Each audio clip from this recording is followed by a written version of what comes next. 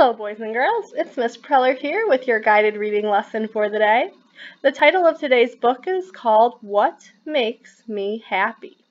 And this book is about all these different boys and girls and things that they like to do that make them happy. Do you have any thoughts on what it might be?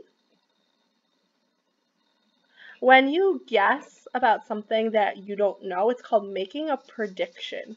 You're using what you do know and you're thinking about what might happen. Now, the author of this book is Marvin D. Bodner, so he wrote this book. Before we start reading, we're going to take a quick look at our learning target. Okay, boys and girls, our learning target for What Makes Me Happy is I can cross-check the picture with the beginning sound. So that's a target we've been working on a lot. When we get to that word we don't know, what we do is we look at the picture, we think about what it could say, and when we get to that word, we check the beginning sound and we ask ourselves, does that make sense? Now, there's a few sight words that we need to know. Neither of these are words your teacher has taught you, but I think you can learn them.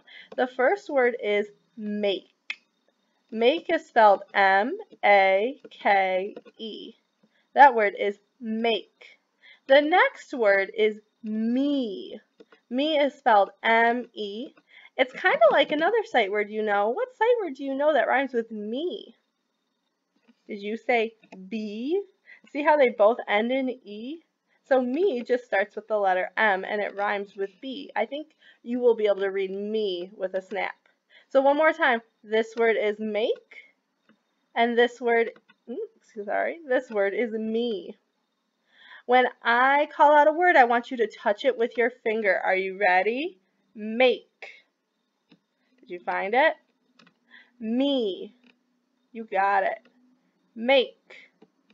There it is. Me. Yep.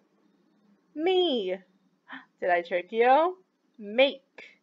There it is. Good job, boys and girls. So those are some sight words that we want to know in a snap. Now, the structure of our sentence is going to go like this. Make me happy. The beginning word is the word that changes in the sentence pattern. So when we start to read, we're going to first look at the picture and then check the beginning sound for the first word in our sentence. I'm going to model that on our first page of the book.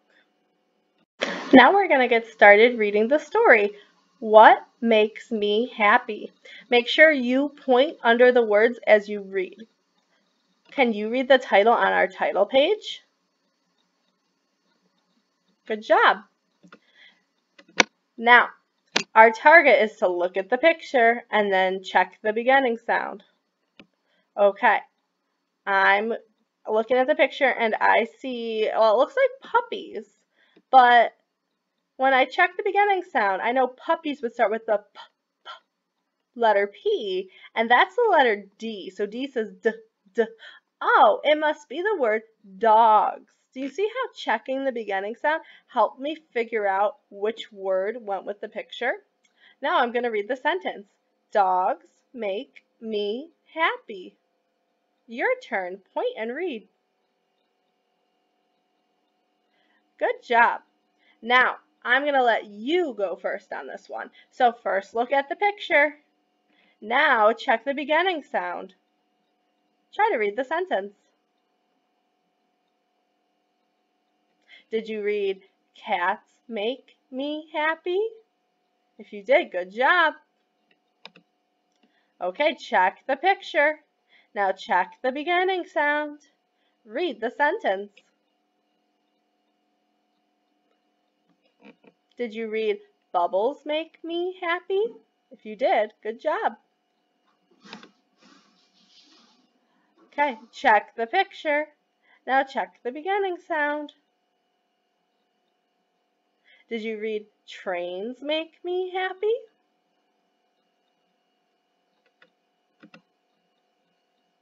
Okay, check the picture. Check the beginning sound. Get your lips ready with that first letter.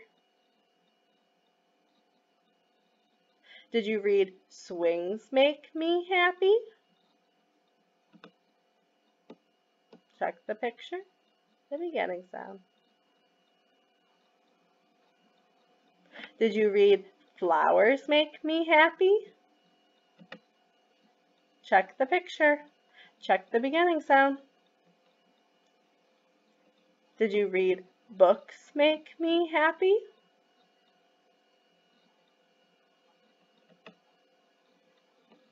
Check the picture. Try reading this one, it's a little tricky. Well here I see the sound. So it can't be kids.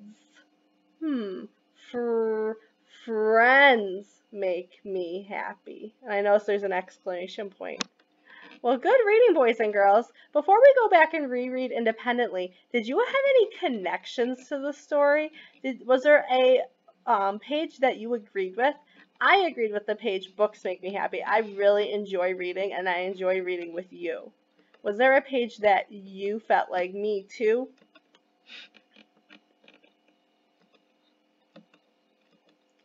Okay, so this time, Miss Preller is going to turn her voice off. It's your turn to read. Make sure you point under every word. If you feel like you need more practice, you can always rewind this video and read it with me one more time. Ready? Point under the title and read What Makes Me Happy.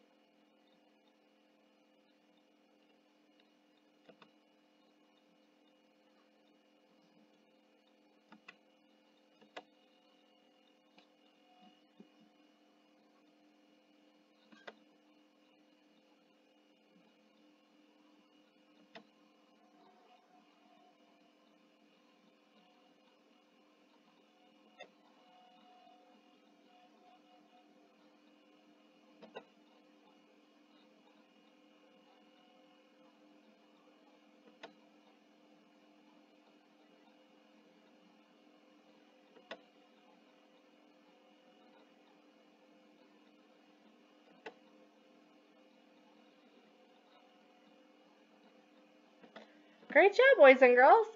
Now we're going to go do some comprehension questions. Comprehension is where we check our understanding of the story. Here are our comprehension questions. If you don't know the answer, you can always go back in the book and look for it. So, my first question is, how do swings make the girl feel? Scared or happy? What do you think? The girl is happy because the book is all about things that make us happy. We also, if you look back in the book, see a big smile on her face. Which of the following causes the kids in the book to be happy? Friends or ice cream? Well, I never saw ice cream in the story, so the answer must be friends. What is the main idea of this book? Many things make people happy, or cats and dogs make people happy? Well, remember, main idea is the big idea, the thing the story's about. And then we have details that support the big idea. Details are little pieces. So, is it many things make people happy, or cats and dogs? Well, cats and dogs are in the story, but that's a detail. That's just one thing that makes people happy. The story, the big idea is that many things make people happy.